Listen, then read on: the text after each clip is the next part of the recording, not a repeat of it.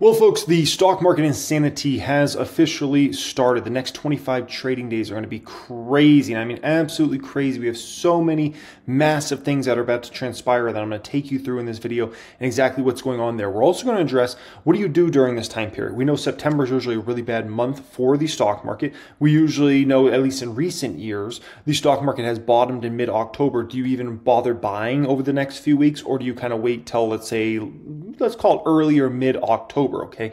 We'll also speak about, do you buy some puts on some stocks out there or some good opportunities from kind of the downside risk if this market does downtrend over this next month or two? Do we have some big money that's to be made on the downside? So we'll speak about all that in this video. There's a lot to go through. I want to jump straight into this. Appreciate y'all joining me. All I ask in return, smash that thumbs up button. Make sure you subscribe to the channel here, folks, and let's get it going. And by the way, I love it. I love it. I love it. I love it. I swear that I love it. I love when there's drama in the market, baby. That's when things are really, really fun, okay? So first thing, we got to get politics out of the way. Listen, over this next 25 trading days, politics will move the stock market. And the reason being is we have the first presidential debate. This is not just the first presidential debate. This could be the only presidential debate, by the way, depending upon many various factors. This is the one that matters the most. The first one's always the one that matters the most. It always gets the most attention. And usually after that point, it's hard to make a big change or one way or another. So depending upon who does really good in this presidential debate, whoever's kind of, let's call it, they haven't chose, like, you know, most people have already chose in their mind. They're either voting for Trump or they're voting for Harris, okay? It was one or the other. But there's still a select amount of people that are in that kind of in-between gray zone that they don't really know. And this presidential debate on September 10th is going to matter significantly. Now, as far as the polls go right now, they all do have Harris ahead. Now, one, just because the polls show a certain way doesn't mean it's going to be that way in terms of who wins the election, but it does show that as of right now. I like to look at it more on those swing states, the ones that are, you know, could go either way, and kind of what I'm seeing there. North Carolina looks pretty dang even. Arizona, I think T-Man's going to probably win Arizona, but that's a pretty dang even, right? Georgia's pretty dang even. Michigan's very, very close. Nevada, the state I live in, very, very close. So this is what you got to understand. Like, you know, this debate is going to be everything. I mean, absolutely everything. And people that are on the sideline, they're going to make up their mind after the debate on who they're really going with. Pennsylvania, very, very close. Wisconsin, very, very close. Florida, I think T-Man's got Florida in the bag as far as that goes, right? Now, in regards to the market's going to look at this in a meaningful way because there's risks to both candidates in regards to how the stock market looks at this. They're different risks, though. That's what you got to understand. Both are risks to the market, but they're different risks. From the Harris side, the big risk is taxes, right? We've heard about some of her stances on taxes. None of those bode well for the stock market. If you talk about taking the corporate tax rate up to 28% from 21%, that's not going to be good for the stock market. We've obviously heard recently about the whole unrealized gains thing. The stock market doesn't like that. So the risk for Harris is really around taxes and what that would mean for investors in the stock market. The risk for Trump on his side is tariffs, right? Tariffs at the end of the day are a very inflationary thing. And so if you do talk about tariffs that could affect Chinese stocks, it could affect Chinese companies, the Chinese economy. What happens there? Do things escalate for a tick for tack back and forth game? We know there's a lot of American companies that get significant amounts of money from China and other international markets. If you have a tariff trade war, next thing you know, right, a lot of those other companies can be hurt in a very significant way. So that's going to matter significantly, and we'll see how it goes. But I can tell you that will shake the market in a meaningful way. It's just a question, is the market going to get shaken by taxes or by tariffs here? Now, next up here, nvidia. Oh boy, okay. Listen, obviously nvidia stock's been the most talked about stock for a year and a half now. Over a year and a half, right? It's the most talked about stock. It's been the most important stock to the stock market for over a year and a half now at this point in time. And this stock fell almost 10% here today, down 9.5%. It obviously fell on earnings, even though it was an A+ income statement. It had other issues in terms of decelerations of growth and some of those sorts of things. Margins obviously coming down. The stock's down after hours as well. We'll talk about in just a moment why the stock's down after hours. It's down 13.6% just in the past 5 trading days. And there's just really zero positive momentum going on in regards to nvidia right now. Everything that's positive we already knew about. The numbers are really strong. Guidance is strong. Everybody and their grandma knew that. The numbers are going to be good for 25. Everybody and their grandma knows that. There's no debating that. So you got to get positive momentum coming from things you didn't see. Products, new services that you didn't know about. We already know about Blackwell chip. We know about all this.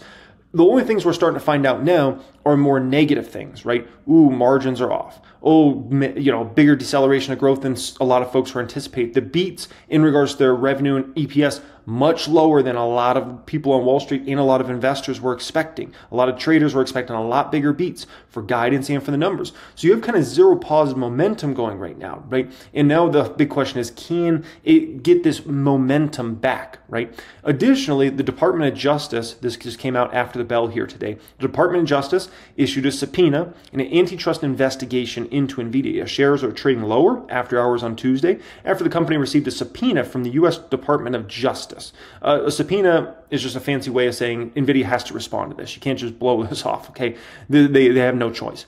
According to Bloomberg report, the Department of Justice sent subpoena to NVIDIA and other companies in an escalation of its investigation into possible antitrust law violations by the AI computing giant. The Department of Justice is concerned with whether NVIDIA penalizes buyers that don't exclusively use NVIDIA chips and if the company is making it difficult for customers to switch to other chip suppliers. According to the report, the investigation is being led by the Department of Justice's San Francisco office.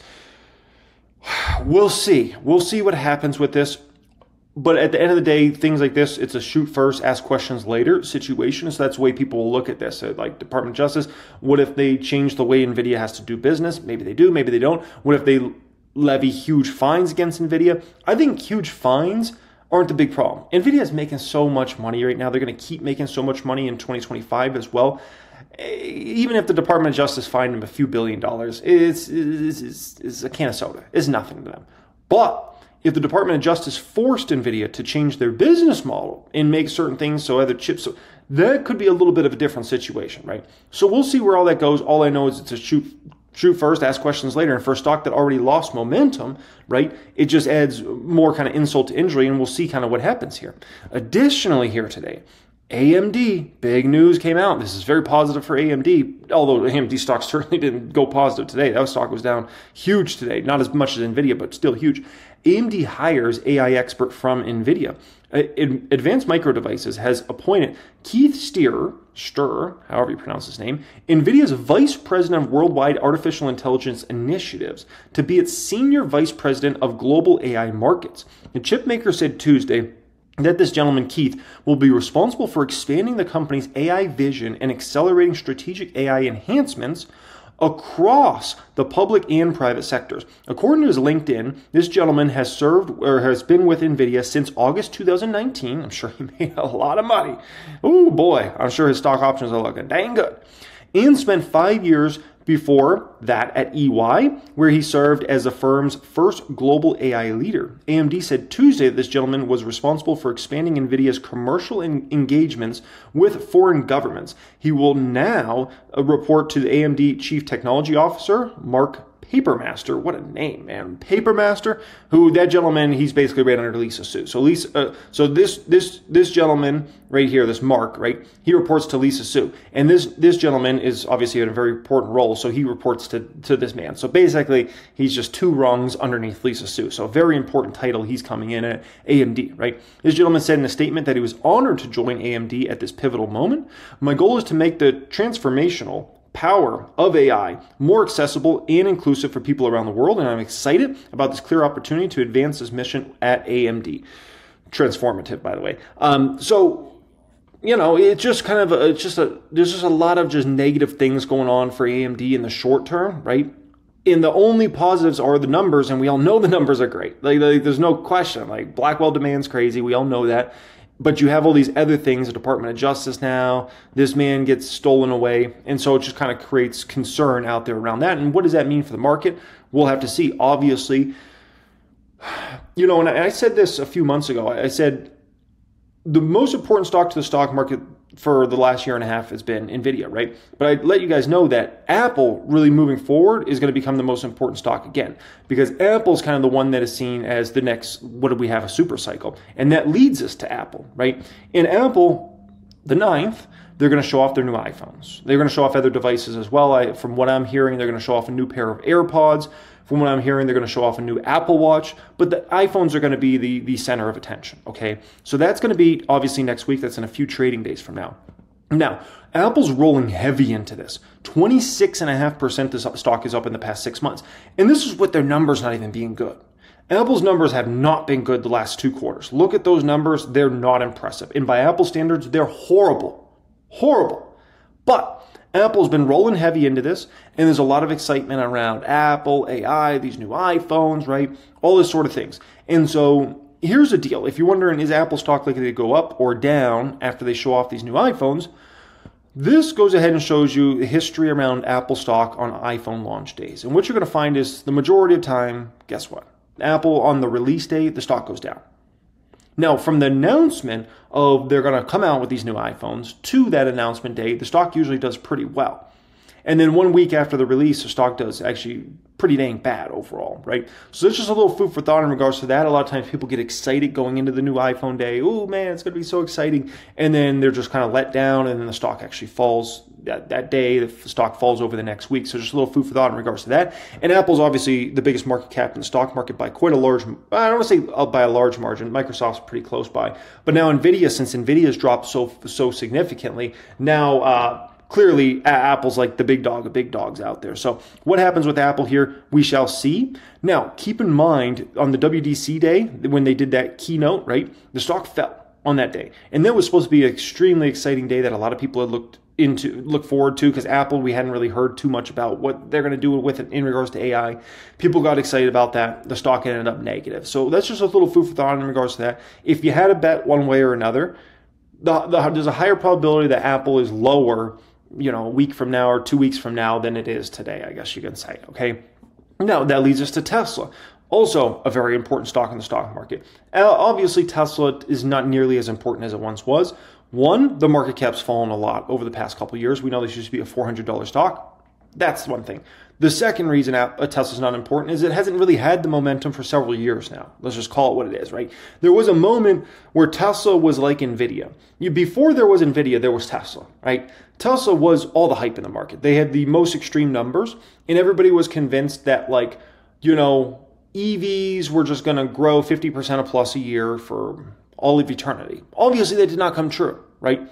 EVs are still the future. EVs are still, you know, the play, but the growth rates are very uneven, right? That's what people are going to finally realize with NVIDIA over the next few years. They're going to realize, oh my gosh, this was, you know, great time in terms of the chip sales, 23, 24, 25, but then they're going to realize, oh, you know, in 26 and 27, oh, it's not just up in 50% plus a year, just like the people had to realize with Tesla, right? And so Tesla's not as important in the market as it used to be, but it's still important. It's still one of the biggest market caps in the stock market, right? Now, keep in mind, Tesla's been rolling here recently. It's up about 14% in the past month, which is a pretty significant move. Now, keep in mind, October 10th, right, is the big Tesla day. They're supposed to show off their next generation vehicle. They're supposed to show off their autonomous taxi vehicle and how all that's going to work and get into the tech and all those sorts of things, right? People are looking forward to that. What does it mean for the app? Are they going to make some major changes there? I mean, there's so much there that people are going to be looking forward to in that particular day. It should be a very intensive day in regards to what Elon Musk and the team are going to show off. But that's going to matter significantly. And what does Tesla stock do prior to that, right? I think that's a big, big question. What does Tesla stock do going in? My guess is Tesla stock's going to roll heavy at the end of September going into the beginning of October. It's going to be a hype thing. And then if that does transpire, the only way Tesla stock's going to keep going up after that is they're going to just have to have a 10 day. Like, it's going to have to be the most insane stuff you ever seen. Like, it's going to have to shock people, blow their minds, and everybody's going to have to, like, want to own Tesla stock after that day. It would have to be a 10 day. But that's my guess on kind of what happens there. It's going to be a lot of excitement. I wouldn't be surprised if especially if the NASDAQ's negative for the next couple of weeks, I wouldn't be surprised if a bunch of people position into call options for these couple of weeks. A bunch of people make money in the short term. We'll see what happens there. But Tesla Day is going to be huge for the market. Unemployment rate, okay? We're going to get 2 different unemployment reports really in the next, you know, we can say 30 trading days or so, right? Now, these, obviously, the trend has been higher, right, in regards to unemployment rate, which is not good. That's not something you want to see really ever in the economy, where just month after month it seems like the unemployment rate's just going higher. What we need in these next 2 months is we need essentially to stable out this unemployment rate. If we can do that over these next two unemployment reports, that could be really positive, because right now people are looking, and if next thing you know, we go to 4.4, 4.5, 4.6, you know, I'm just going to be honest, people are going to start getting really freaked out of this market. They're going to say the hard landing's coming. The hard landing's coming. If these next two reports are basically unemployment went up significantly, I'm telling you guys, the market's going to start to freak. They're going to start to go from people. Majority of actually market participants right now are expecting a soft landing. If we got all of a sudden, next thing you know, let's say the next report was a 4.5 and the next report after that's a 4.6. All of a sudden, market participants are going to go from soft landing expected to hard landing expected. And what that would do for valuations and what that would do for the stock market is down significantly. When I say down significantly, I'm talking 10% plus. We're not talking small numbers here. We're talking double digits. If you talked about Wall Street, all of a sudden got convinced, you know, hard landing instead of soft landing where we're at, it would be bad, okay? So as long as things are stable, that could be a positive, because then people will say holiday season comes, unemployment rate could even potentially drop in that particular time, and then we'll see what happens in 2025. We need stability in regards to unemployment rate. If we could stay 4.4 or under, would be very, very good. For the market, if we go above that, ooh boy, people are going to panic out there, okay? Now, all eyes are on the Federal Reserve, September 17th and the 18th. All eyes are on the Fed. And the reason being is that's their big meeting. They're going to have their big press conference. They're going to likely lower interest rates, right? I would say that's like a 90% probability right now they're going to lower interest rates. But there's a few risk factors here, okay? First, how much do they lower by? Some people want the Fed to lower by 25. Some people want the Fed to lower by 50. I'm one of those that I think the Fed should be lowering by 50. I think the Fed should already be lowering, especially, I'll go into some of that in just a moment. But the bottom line is, if they only go 25, there's going to be a lot of market participants that aren't happy with that. They're going to say the Fed's lowering too slow, and that's going to essentially cause a situation where the Fed's going to be way behind the curve, and they're going to have to get into panic cutting. Panic cutting would be 75 basis points or more. That would be a really bad situation, and you want to talk about the market really freaking out? If next thing you know, the Fed's cutting 75 or more, panic mode in the market. Panic mode. You can get away with 25s and 50s. Everybody just looks at that as like, okay, they're moving in a direction. You do 75 or more, panic. No different than also when they had to start doing the 75 basis point up. People were panicking out there because they're like, oh my gosh, the Fed's just going higher and higher and higher. They've lost all control of inflation. If they lose all control of the economy, it would be very, very bad. So all eyes are on the Fed. And then also the other big risk is if for any reason they did not cut interest rates, oh boy, you want to talk about the market freaking out? That would be a freak out. That's insanely low probability. I would call less than 10% probability the Fed doesn't cut rates at all. Now, this is very important what I'm showing you here right now. This looks at the Fed funds rate versus CPI, right? Now, look back here. The Fed was way behind the curve, obviously. Inflation was destroying people, while the Fed obviously had very low interest rates, right? And this is what caused the massive amount of inflation. If you're wondering how did we have the highest inflation we had in decades and decades and decades, there's a few different reasons, but this is one of the biggest components. If the Fed keeps interest rates insanely low while CPI is going higher and higher, it's disastrous, right? And you're going to end up in a big problem. Additionally, if the Fed is basically above CPI by too much for too long, that sets the economy up for a potential big crash. And if you look here, look at the issue. Do we need a tissue? Look at this, folks. We are now significantly, way significantly, and it's not new, it's been going on for almost a year now, where we are way above the CPI rate in terms of Fed funds, which, you know, last time we were here for any extended amount of time, right before the great financial crisis.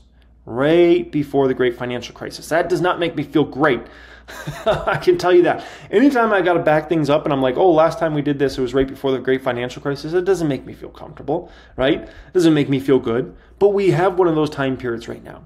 And so this is a significant risk to the market.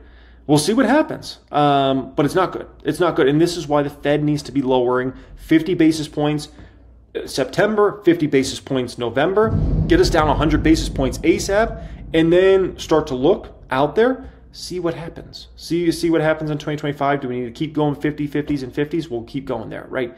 But this is not good, and it bodes very poor for us. Now, if we look at the Trueflation numbers, Trueflation today has us at 1.22% as far as the inflation rate goes, right? Now, you may say, I don't know if I believe Trueflation. What do you believe more, Trueflation numbers, or do you believe the government data? Because I have question marks more about the government data. Government data can't really be trusted. I think Trueflation is more accurate than the government's accurate. That's my personal opinion in regards to that. I think the unemployment rate's insane, or excuse me, the inflation rate is insanely low right now, and it's lower than what the government says. So it was also, in my opinion, it was higher than what the government had. I think we actually were significantly above 9% CPI back in kind of 22 when they had it at 9%. I think we were actually double digits during that particular time. Now, next up here, commodities. Now, over the next 25 trading days in the market, it's going to be very important to pay attention to commodities. Okay, this looks at GSG. This is a commodity basket, the commodity index in general, right? What happens after the Fed cuts those rates in September, right? What happens with commodities? Listen, if we look at the past year, we're down about 7% in regards to GSG.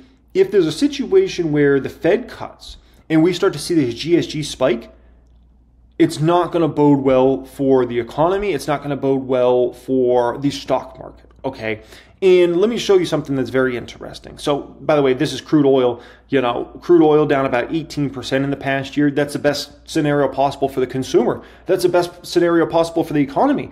I mean, at the end of the day, it's almost like a tax break, right? If you get to pay significantly less, let's say 50 cents a gallon less this year than you did paid last year, it's a win. That's like a tax cut, right? But here's the issue. The Fed started cutting, if we look prior to the great financial crisis, right? This Fed started cutting around, what was that, September 07, right? Oil at that time, guess where it was? Very close to where oil is right now, in the low 70s. And then the Fed starts cutting, and commodities in general start spiking huge. Oil starts spiking huge. And oil, next thing you know, is over $140 a barrel. You're looking at many states around the United States paying $4 plus a gallon. People were never paid $4 plus a gallon for gas. It was shocking to pay those sorts of amounts, right? People were used to paying $1, $2 a gallon for gas. And next thing you know, people got hit with $4 a gallon. It was shocking to people, right? Now, we deal nowadays with $3 and $4 a gallon in many states, even when oil's super low. So nowadays, if we saw any sort of 2x in oil price like we saw back then, right, we'd be looking at easily $6 to $8 a gallon for gas, right? Let's hope that doesn't happen. But it is a risk. It is a huge risk. And if we see that, I can just tell you, the consumer will be done. And we will be in for a massive recession after that, because that was part of what led us to that massive recession. People had already been hit heavily by the Fed raising interest rates for years, right? Additionally, had already been hit by inflation for several years. And that was just the last straw. That was the last straw in regards to that commodity super cycle we kind of went through there for about a year.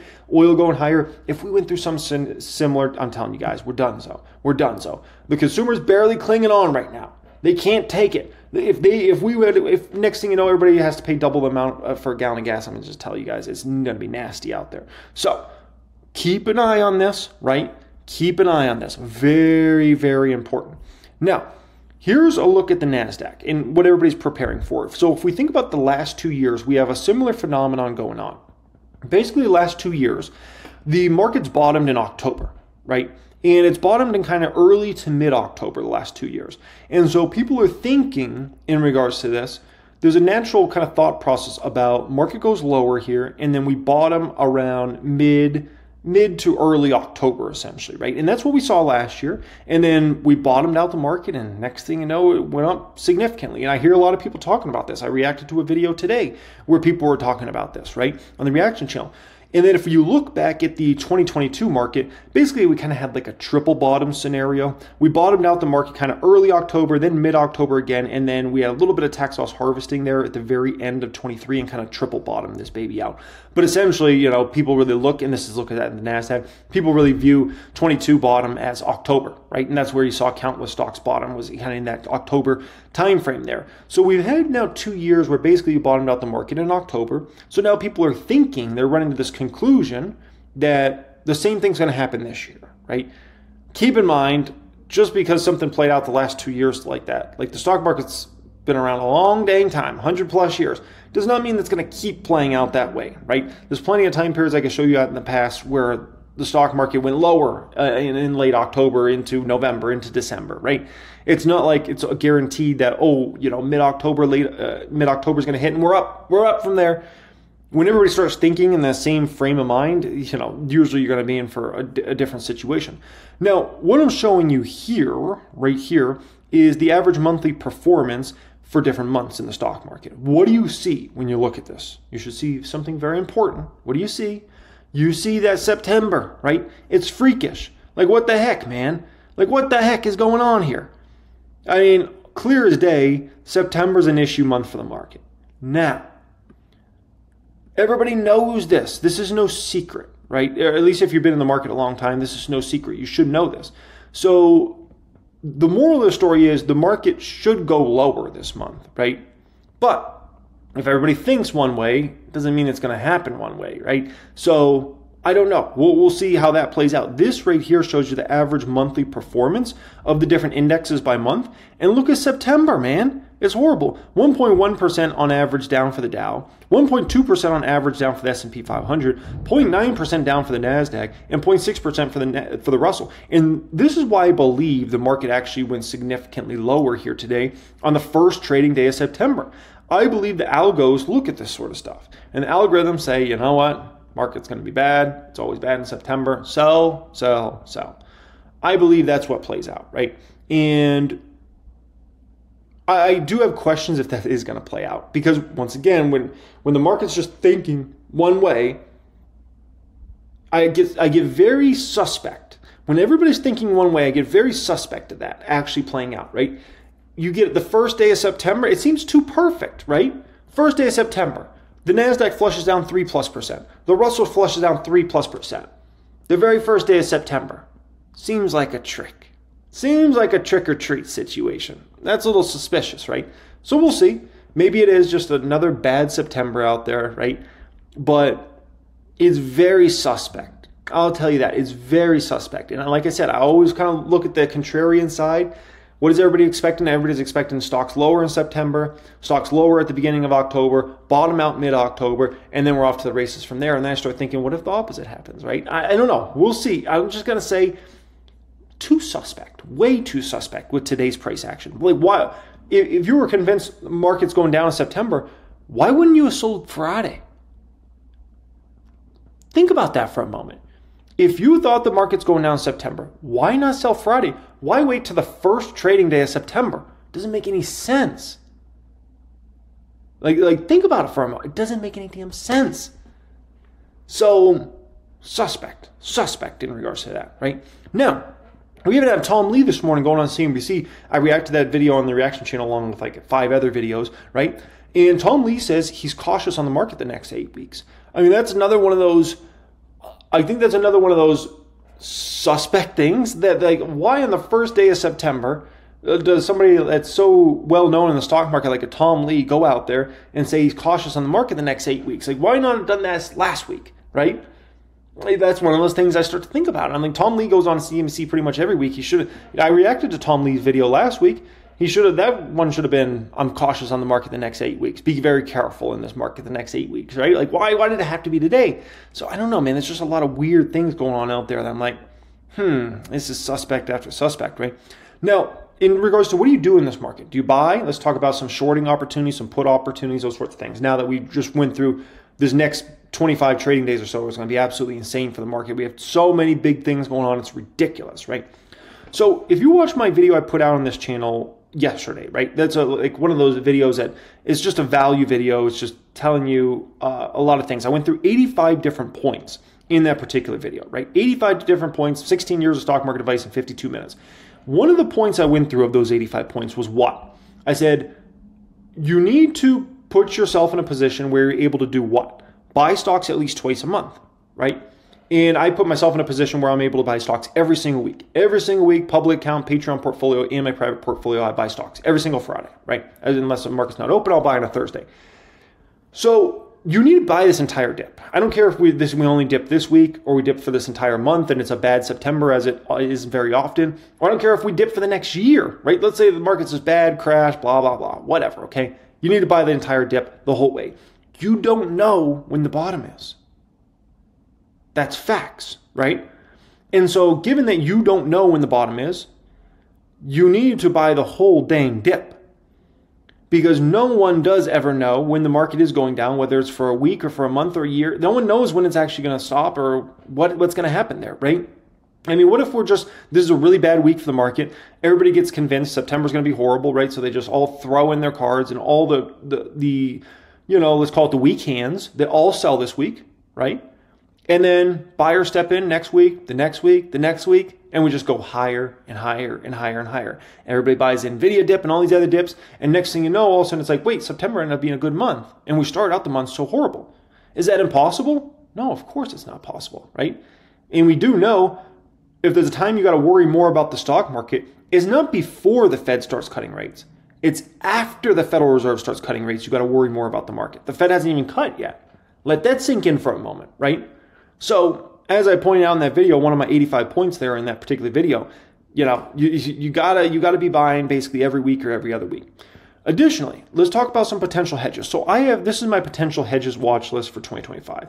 I'm going to be setting up some hedges. I really want to set them up in October, November. We'll see. Okay. Now, these are potential hedges that I look at. I don't know if I'll play any of these. We'll see, right? Some of these I played in the past, made money on. Some of them I haven't yet. We'll see. So Coinbase would be a play on Bitcoin going down. I don't know if I really want to play that. Coinbase has already the stock's been hit a lot. Bitcoin is acting too stable, I feel like. Like maybe it's because of all the ETF buying recently, but Bitcoin's been really stable. You even look at it today, it used to be like if Nvidia stock was down 9%, Bitcoin's going to be down like 9%, if not 19%, right? And I look today, with all the weakness in Nvidia, AMD, those risk-on stocks, looking at Bitcoin today actually held up very, very well, which is, I think it's a very good sign for Bitcoin as far as that standpoint, right? The one thing I'm concerned with Bitcoin is it's getting too attracted to the Trump narrative in terms of there's a lot of like momentum and thought about like if Trump gets in office, like crypto's going to boom, those sorts of things.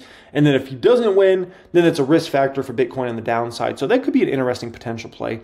Toll Brothers, as far as that as a potential hedge, that would be more on existing inventory spiking big over the next year. And essentially, these new home builders have had a huge advantage for the last several years. All of a sudden that advantage goes away and the housing market gets a lot more competitive. We'll see about that. I don't know. Okay. Wingstop valuation, that would be a play on valuation. Caterpillar would be a play on construction spending slowing down majorly in 26, 27, right? Let's say we got an economy that continues to cool, get colder and colder over the next year. That could mean really bad construction spending in 26 and 27, right? Which would obviously very negatively affect Caterpillar. Costco would be a valuation play there if we went against that one. And then Chipotle, which I already made a lot of money on. I have no negative position on Chipotle now, but I wouldn't be against getting back into it. There'd be a play more on sales going the wrong way in 25, and then, obviously it's got a rich valuation on it. It is suspect that the CEO of Chipotle left for Starbucks, although it's a great opportunity. It's just, if you really thought Chipotle had so much growth over the coming years, right? You look at Starbucks, it's kind of like a freight train, right? Like, it's not really a growth company. Like Starbucks at this stage of their life cycle, they're a value and dividend stock, and that's it, right? They can grow a little bit, each year in future years, but it's not like that's like a Chipotle story where it's like they can grow so many more restaurants and all this and that, right? And so I'm like, if Chipotle was really a great opportunity over the next few years, why would he leave Chipotle and go to Starbucks, that dinosaur, right? And so I do wonder if there's going to be more systemic problems, and maybe Mr. Nicol was like, let me get out of this now. Oh, my iPhone's getting low on battery. Okay, thank you for letting me know that. SDAL. I've looked at this one, and I thought about SDAL a little bit. So SDAL is a 3x leveraged, basically inverse of the Dow Jones Industrial Average, right, on a daily basis. So I have thought about SDAL a little bit as a potential hedge, buying some SDAL. But The issue with SDAO, right, that I don't like is some of these stocks are these stocks people like to run to when they're feeling a little bit concerned, right? So if I look at like a United Health, that's a perfect example of a stock people run to if they're a little worried about the market. Microsoft, same exact situation. McDonald's, same exact situation. So Visa and Amex, they don't have the richest valuations on them right now. Apple's a little rich, so there's that. But, you know, obviously people are willing to pay a lot more because of the services side of the business now. So I don't know, man. I do look at SDAO and I'm like, it might be safer than playing some of these individual stock plays if I was to hedge, but I don't know if I love SDAO. Then there's SQQQ, which is basically an inverse 3x leverage index against the NASDAQ on a daily basis, right? So looking at the Qs, we got some problems here in terms of it's a tough play as well. Because here's the deal. Apple could short-term bottom in, you know, like let's say 2 weeks from now, right? Let's say going into the iPhone day when they show off the new iPhones, and let's say after that the stock goes down a bit, okay.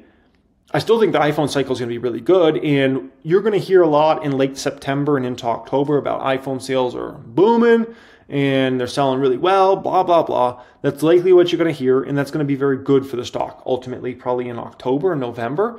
So I don't know. That's tough. Microsoft is just a beast. It's hard to say anything bad about them. NVIDIA, honestly, could short-term bottom this week.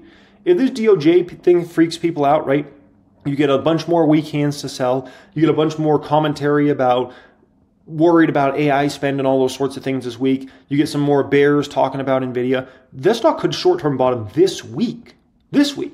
So I don't know. We'll see if it flushes big this week. There's a real potential that it could short-term bottom this week. And so I would just, you know, that's a little something to be a little careful of. If they bottom, then Avago lead bottoms this week as well. Meta and Amazon are a buy right now on a valuation basis. So those are tough stocks to bet against. Costco, obviously rich valuation. We all know about that. Tesla, whew, you know, that October event hype is going to be for real, right? And it's going to start in late September. So that makes it tough to, you know, the Tesla should, if anything, do pretty well at the end of this month and into, you know, the beginning of October at least. Google McDougal has a cheap valuation. If we look at these three stocks on 1000xstocks.com right here, right? Look at this. 2-year forward P on Amazon, 28. A 20 for Meta and a 16.9 for Google? That's dirt cheap for those stocks. Dirt cheap. I mean, those are three of the most quality companies really in the stock market when you think about like the most quality of quality. And so the fact that they're trading down there, I mean, could you get those stocks down 5-10% from here? Sure. But could you get them down 20-30%? I think that's very difficult. So I think you have to be very tactical in kind of betting against those stocks, which makes a bet on SQQQ, I think it's a little bit difficult right now. I'll be honest with you guys. After this week, that is. After this week, I think it's a little bit more difficult. If it's for just the next few days, maybe it's a moneymaker. But for the next, you know, let's call it the next 6 months, I think it's a little difficult there, right? What about betting against the Russell 2000? You can say, well, if there's a lot of worries about the economy, worries about the market, the Russell 2000, the small cap stock's going to get hit heavy. Do you really want to bet against the Russell? Do you really want to bet against small cap stocks? These things haven't done anything for 3 years. 3 years. So I don't feel comfortable betting against an index that has gone nowhere for 3 years. Additionally, if there's one thing we know about the small cap stocks, they're usually held down by the Fed cutting rates. And so there's a high probability that when the Fed starts cutting rates here, people are going to look at these Russell type stocks and they're going to say, this is where we need to be positioning into the market, right? We need to be in the Russell. We need to be in the small cap stocks. So I don't know, man. I don't think the Russell really attracts me as to bet against those, right?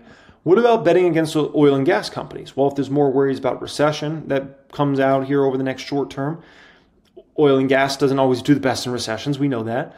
I don't feel comfortable betting against these guys. There's a few risks here. One is you don't go into that major recession, and so oil and gas stocks do very well. Second big risk, I think, here is oil's. We already spoke about oil earlier in the video, right? Oil is already in a major downtrend. That trend should break rather soon. Third risk is what happens if a 2007, 2008 situation happens and Fed starts cutting rates and commodities and oil start running huge. You're going to lose everything on those bets against those oil stocks. So I don't feel great betting against those stocks here. I can tell you that.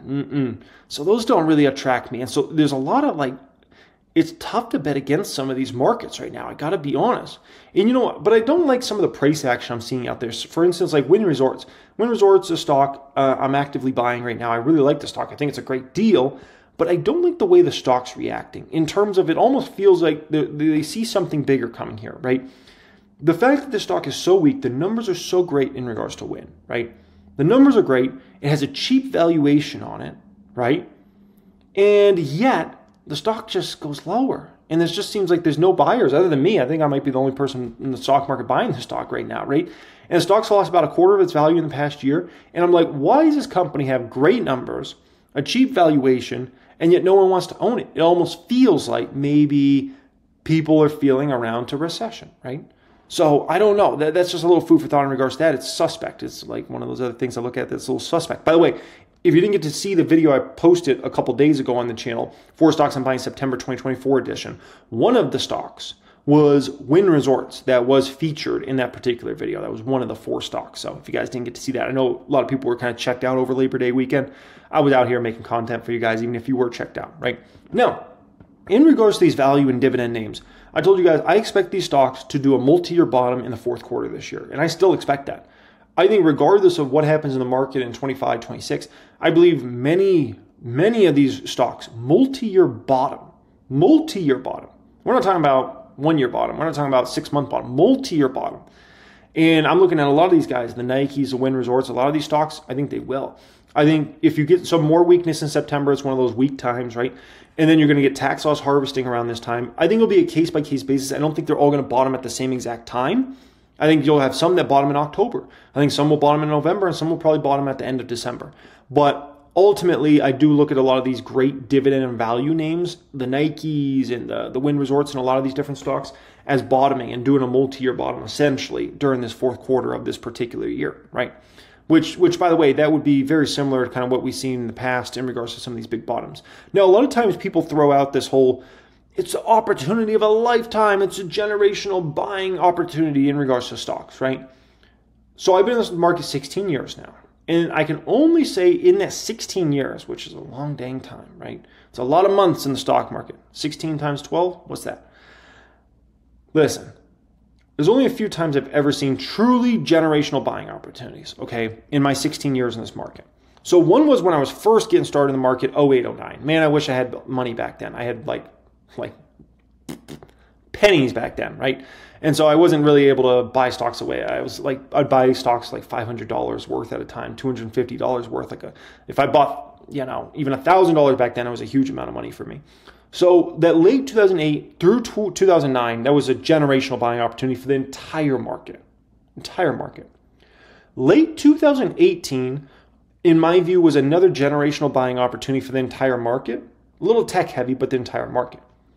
Another generational buying opportunity in the past 16 years was April 2020.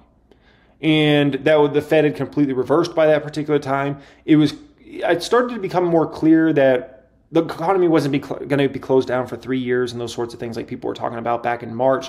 And so April 2020 was a generational buying opportunity for the entire market. Late 2022 was very specific. There was not a generational buying opportunity for the entire market.